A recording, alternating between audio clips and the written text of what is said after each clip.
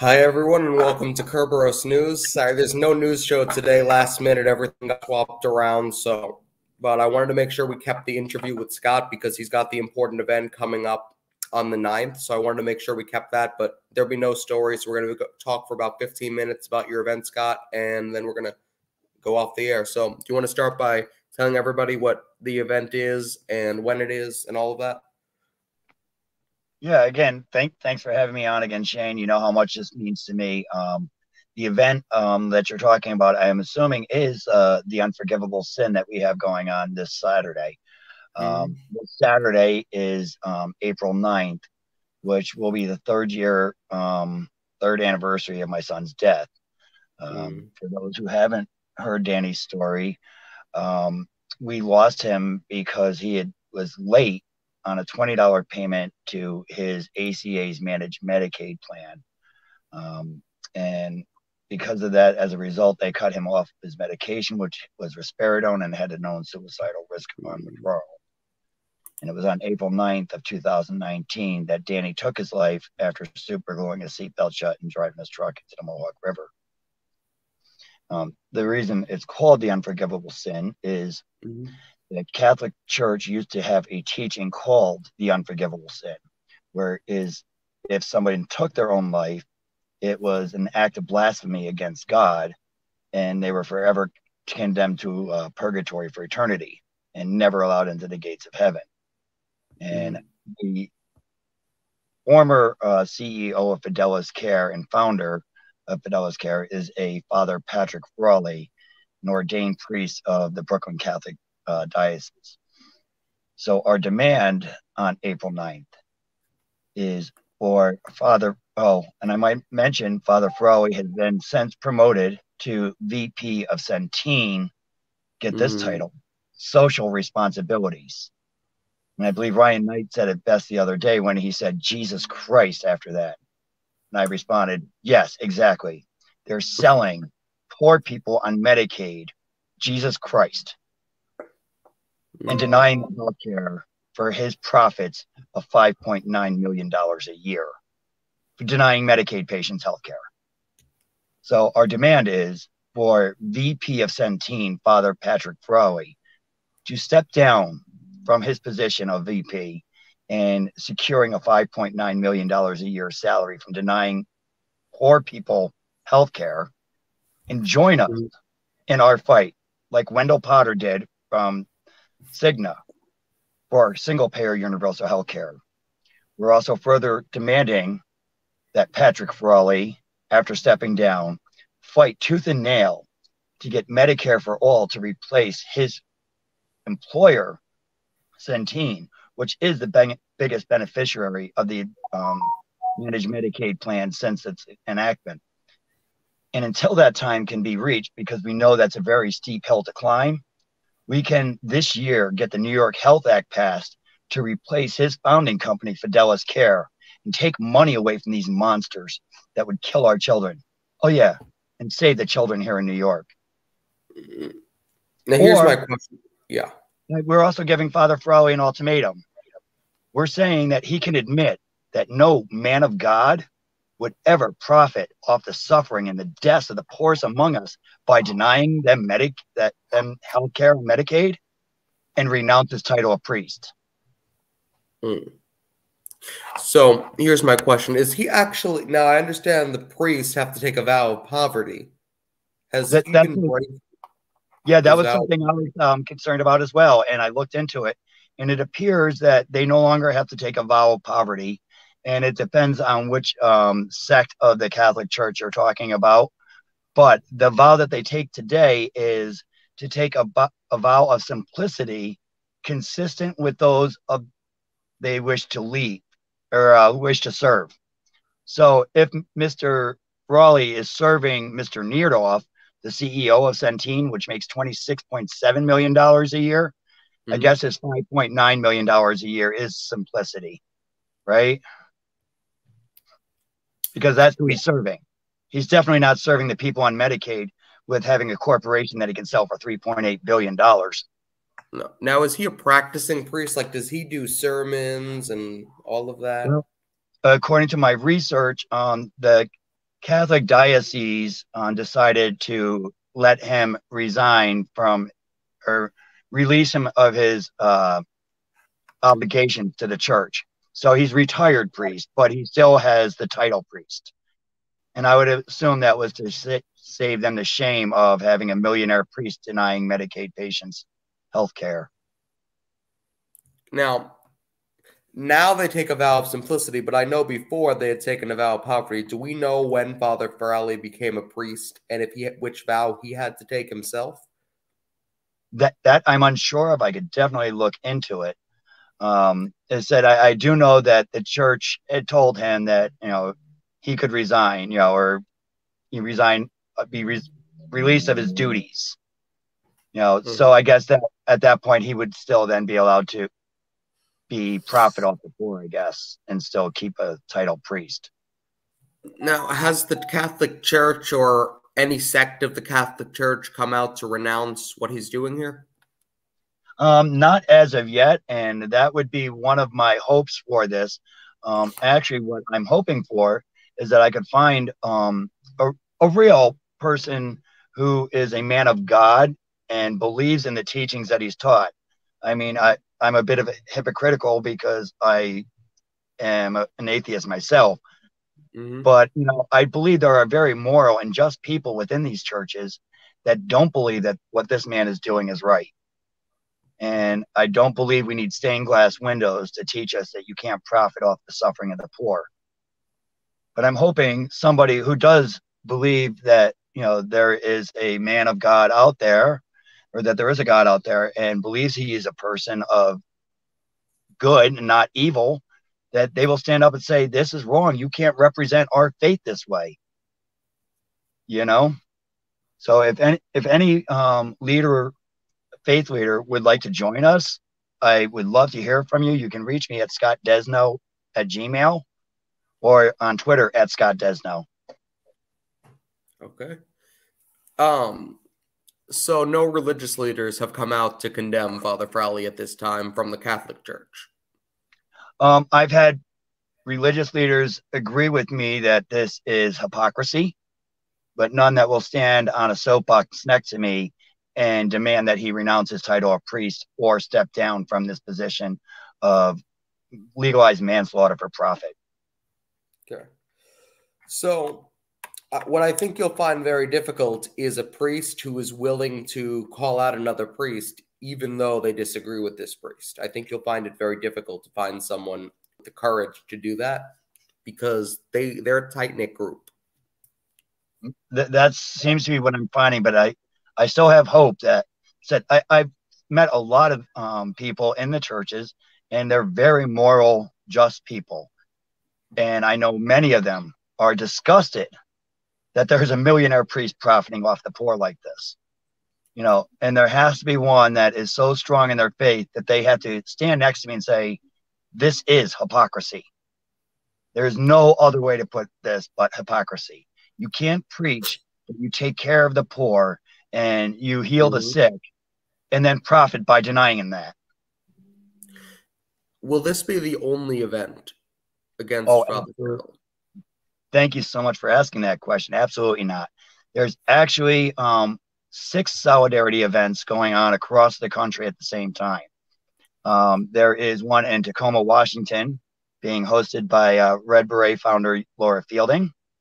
And then in Sacramento, amazing activist Sakura Ford is holding one in Sacramento. Then in Fayetteville, Arkansas, Brandy of the Red Berets is also hosting a vigil on the courthouse steps, I believe it is. Another amazing activist reached out to me, and she is hosting an event in Albany at 2 p.m. right outside of the Capitol in Albany. And then also in New York City, the New York City DSA had already pre-planned a bike rally in support of the New York Health Act. And I had reached out to them, and they are coordinating the vigil portion of our event with theirs. And 0, 1, 2, 3. I'm pretty. Oh wait, and I also just heard that there's also another Red Beret, Fran, out of Florida, who will also be hosting a candlelight vigil at her place. I believe that makes 7 solidarity events in total, if I've got them all right. Okay. And if Father Frowley refuses after all these events, will you be back? Well, my son isn't coming back. The 68,000 plus lives a year that they murder are not coming back. We are not going away until they stop killing our children. We are never stopping. We will always be back. And we are also going to be hosting a digital day of action as well, where we are going to be releasing a demand letter, which is going to echo my demands the very next day on Friday night. So keep your ear to the ground for that one. We are going to be releasing the letter, asking people to download it and to physically mail the copy out to Father Frowley himself at Centene, as well as we are going to have a link. We're hoping to have a link where you can find your local legislators and carbon copy them as well and mail it to them. So when did you find out that Father Frowley was actually running this insurance company at this high level? Did anybody know? How is this not a bigger scandal? Well, it actually was a pretty big deal when everything came down, and there was a lot of news. And the New York Post actually had commented about how it was crazy that this priest was profiting. And there also, after some investigation, it was odd that there was a sister foundation set up directly after the sale of Fidelis Care to Centene for some Christian help thing that was the exact same amount, $3.8 billion, that Father Frowley made off of the sale. So it looks like some dark money funneling going on, but there was a lot of reporting on it. But to answer your question, when we first lost Danny, I actually started investigating to find out, who was the CEO and all this. And that's when I found out that at that time, it looked as though Father Frowley was the CEO of Fidelis at that time, because that's what all the stories talked about, was the sale that Father Frowley made to Centene during the advancement of Managed Medicaid plan in 2018. What the stories didn't talk about was how he had just been promoted 4 months prior to that, in January of 2019, to that VP position, securing a $5.9 million a year salary. So he had 4.9. He gets an extra $1 million a year after he sells the $3.8 billion a year industry to Centene, which I might also add, Centene had been sued previously in 2018. And I can never remember the two states. It's hard to find the search because they've been sued so many times. But I believe it was Missouri and Idaho for $26.7 million for making it difficult for Medicaid patients to receive access to healthcare. In other words, that there was no providers that carried their plans, so they couldn't get healthcare. So they were denying healthcare, which we all know results in deaths. Denying healthcare is a certain percentage of those people will die, and they know this. So 26.7 million on in 2018, $60.1 billion a year industry is nothing to them. They expected these lawsuits, and they put it in their premiums so that they could kill the people and have the people that are killing pay for their lawsuits. Holy shit, how gross. A priest.